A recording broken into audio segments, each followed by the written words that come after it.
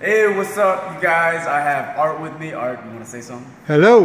All right. So, me and Art just had a pretty good sparring session, and it brought me back to when I used to do a lot of shadow fighting at home and how it's helped me, or for some of us who know it as shadow boxing, how it's helped me with my health overall, physically and mentally, all right? But it's really fun in general, all right? Because it really lets you work on a lot of things you didn't know you were doing.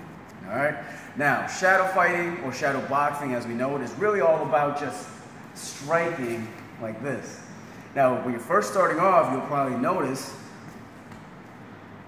you're staying in one spot. My recommendation for you is to just punch and move. See you later, Miss Britt. Bye, Miss Britt.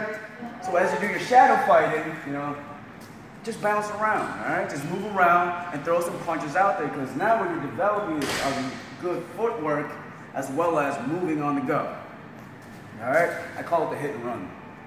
But really why I wanted to talk about the shadow fighting is just how therapeutic it is for me, because it lets you slow things down, not in an environment where you're fighting each other or you're sparring each other, but it gives you the ability to, relax a little bit, not fight, get away from some things and just go back into your mental health, and imagine a world where there's no problems, there's no stresses, but it's just you and you're just moving. And you're not thinking about nothing. He's clearing his mind. Very simple stuff. Very well said, Art. And as you do that, you start to breathe a little bit. Now tell me, how many of us shadow fight, or in general, don't take the time out of our day to breathe? How many of us take the time out of our day to actually just enjoy what we're doing a little bit? And to me, that's what martial arts is all about.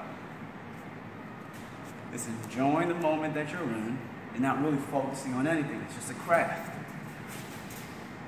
And then as you start shadow fighting a little bit more, you'll start having fun with some strikes. There's no wrong way to do it, because it's a dance. It's a dance between how you move, how you breathe, how you think, and it's very therapeutic. So those are the layers behind the benefits of it, all right? I hope you guys do a little more shadow fighting on your own, because there's no end goal. When you're dancing with somebody, you don't ask them, all right, what's the goal of this dance? You just go in and dance. That's what shadow fighting is, you're just dancing. So go out there and dance your butt off and have some fun, and stop looking at it as a goal. I hope you guys enjoyed this video. If you have questions, ask. Art, you want to say something? Connect with your breathing. That's very important, like Mr. Kim said.